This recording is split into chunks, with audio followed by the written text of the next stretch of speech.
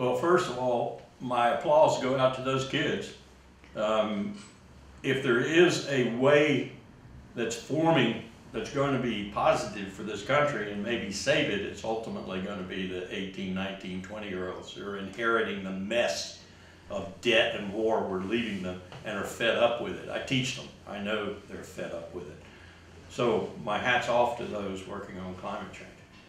They might be interested to know that the #1 federal bureaucracy leading the U.S. effort, such as it is, to combat climate change, to deal with it, both in an adaptation sense and an amelioration sense, that is doing something about fossil fuels, is the military, the armed forces. Now, as a professional, being in the military as long as I was, 3 decades plus, I got to say that concerns me a little bit as an American citizen. Why is the military the lead element on climate change?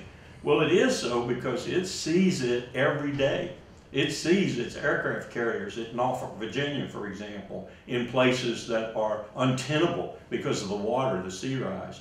It sees Charleston, it sees New Orleans, it sees Mayport, it sees other coastal installations. It sees a $300 million Air Force installation in Alaska that's been undermined by permafrost melt, and so it's collapsing. They had to abandon it. It sees another $300 million installation on Kwajalein Atoll that is now abandoned because the sea rise is making it untenable and unoccupiable.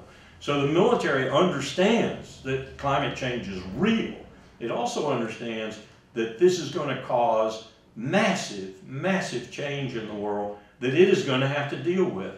And let me just give you an example. Right now we have about 68 million refugees in the world. The military's models tell it that within 30 years we're probably going to have 500 million refugees in the world. That's 500 million people on the move. Many of those are going to be males, many under 30, many carrying a Kalashnikov and at least 20 rounds of ammunition and looking for clean water and food. So the military understands. Donald Trump is prescient in a way. I don't think he realizes it intellectually, but we're not just going to have fences on the border. We're going to have machine guns on the border trying to keep people out of this country because climate change is coming. It's coming with a vengeance, and it's going to take food and water and arable land and all manner of things that are necessary for life on this planet away.